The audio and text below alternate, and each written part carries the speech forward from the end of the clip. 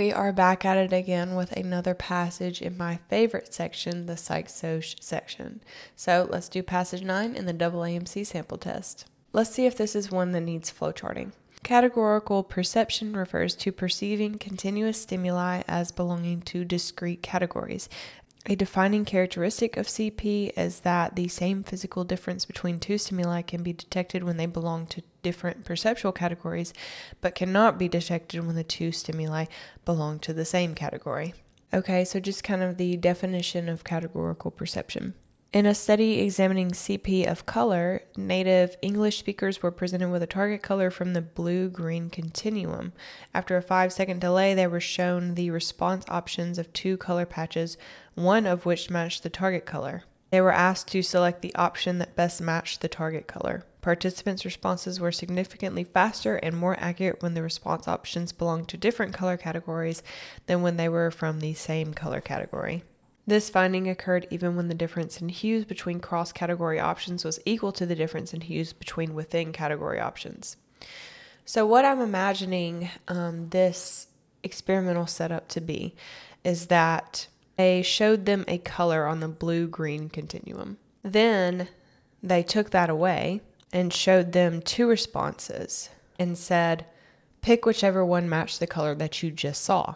And it sounds like what they found was that if the difference between the two colors that they showed in the second time around, when they were asking you to pick which one was the target color, if the difference was a completely different category of colors, then you are going to be able to process that faster.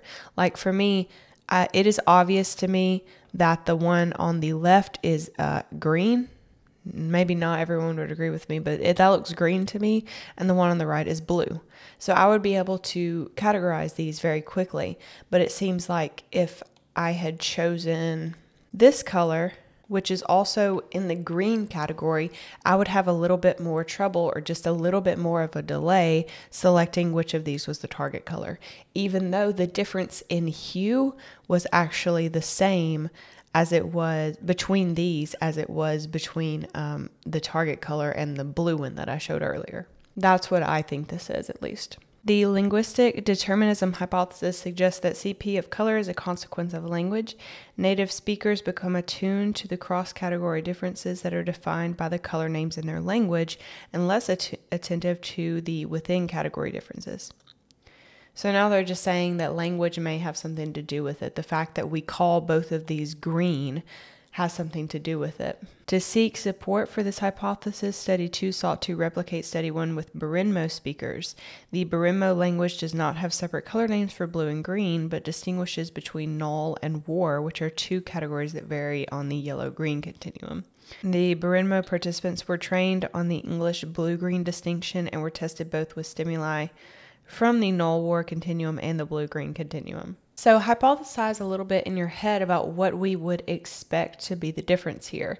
So if these Berrimo speakers do not have different names for blue and green, that's all one category to them, then they would have trouble distinguishing between those two colors. Whereas for null and war, which are kind of like yellow and green, they would be fine. Okay, so I think the only flowcharting that I did here was to make sure that I understood the experimental methods, which is not uncommon for Psych-Soc.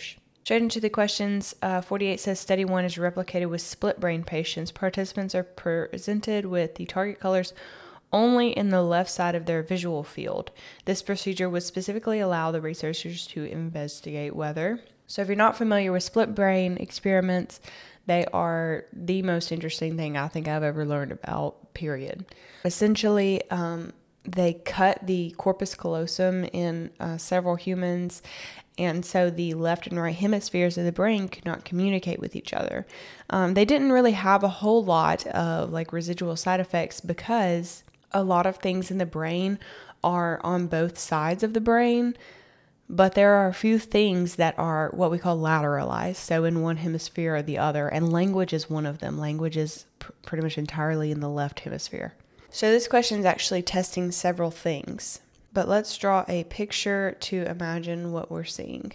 I'm going to draw a grotesque picture of a human. This looks terrible. Okay, anyway, I'm going to keep it. So they presented the target color to the left side of the visual field, which means it's going to hit the right side of both of the eyeballs, or the retinas, I guess I should say. And if you're familiar with the way the optic nerve kind of bifurcates, then it kind of halfway crosses over, like the inner corners of our eye kind of cross over to the optic chiasm, but the outer corners kind of just stay on the sides that they're on. So if we follow the line, the right side, the inner corner of the left eye, which would be right here, is going to cross over in the optic chiasm and go to the right side of the brain. And the right side of the right eye is going to stay in the right hemisphere of the brain. So now we have this color in the right side of our brains, but we are a split brain patient, and so we cannot kind of get that color over into the left side of our brain. The question asks, what is this allowing the researchers to do? A says the patients show CP in the absence of access to the color names. So that is something specific. The color names is an aspect of language, obviously, and language is entirely on the left side of the brain. So we would not have access to any color names. The split brain patients are really, really interesting, but I encourage you to look them up if you're having trouble kind of understanding what I'm saying. We could tell in our minds that green was what we're looking at. This color green is what we're looking at. But we could not say that. Like the part of our brain that can speak, that can control our language, our mouth, and the mental processes that are behind language, is not aware that this is even being shown. So would we be able to show categorical perception if we did not have access to the color names, which, the linguistic determinism hypothesis may be crumbling if that was the case? So I like that answer choice. It's basically, I think, asking you, do you know kind of that language is lateralized and that split brain patients would not be able to kind of bring language over into the right side of their brains? So I like that. B, the corpus callosum plays a significant role in color processing. So the corpus callosum is just a huge bundle of fibers that are just crossing in the middle of your brain. They're not really involved in processing. They're like entirely just a highway of nerve fibers. So that one doesn't really make sense to me because the corpus callosum doesn't really do any processing. So I don't like it. C, the patient shows CP in the absence of access to color perception. So I would think color perception would be sort of like an occipital cortex type thing, and there's occipital cortex on both sides of our brain, so that's probably not right. D, the frontal lobe plays a significant role in the recognition of color. Again, the frontal lobe's on both sides of our brain, so I don't like that one. A is the best answer here. 49, which impairment is least likely to interfere with a participant's performance in study 1? A, having significantly fewer rods than the average human. So what do rods do? I think this question is essentially asking, do you know the difference between what the rods do, what the cones do, what the occipital cortex and the fovea are? And you should know that cones are for color perception and acuity. And so those, if you had significantly fewer cones than the average human, you would probably have trouble with color perception. Absolutely. So that would interfere. A lesion in the occipital cortex would likely cause a lot of difficulties with color perception. That's like deeper into the mental processes behind vision. And so you probably would have trouble. Having a lesion in the fovea. So what you need to know about the fovea is that it's like almost 100% cones. And it's where the majority of our cones actually are in our eye.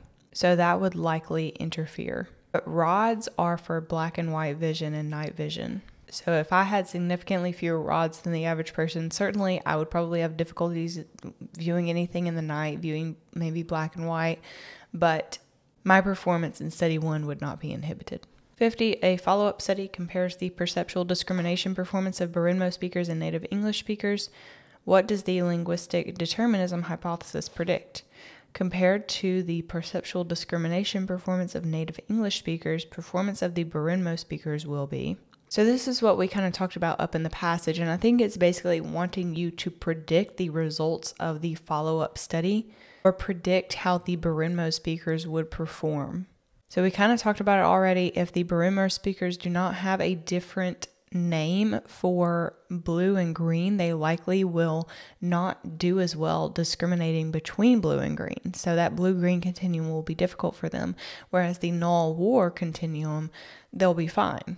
So A says equal on the null-war continuum and worse on the blue-green continuum. Yep, exactly. And when they say equal, they are comparing it to the performance of the native English speakers on the blue-green continuum. They would not be as good on the blue-green continuum, so B is not right. They would be fine on the null-war continuum, so C is wrong. And this D is all wrong. 51 says the stimuli used in study 1 most likely vary in which physical dimension. So the stimuli in study 1 was what I was drawing up here, where some of them were blue, some of them were green, some of them were teal, whatever. So this question is asking, do you know what characteristic of light or what physical dimension of light causes the differences in color? And that would be wavelength. If you remember, red has the longest wavelength, violet has the shortest wavelength, and so on and so forth. Okay, that was a nice quick one for you. If you enjoyed the video, please hit like and subscribe and leave a comment below letting us know what you want to see next, because we're almost done with the sample test. I will see you next time.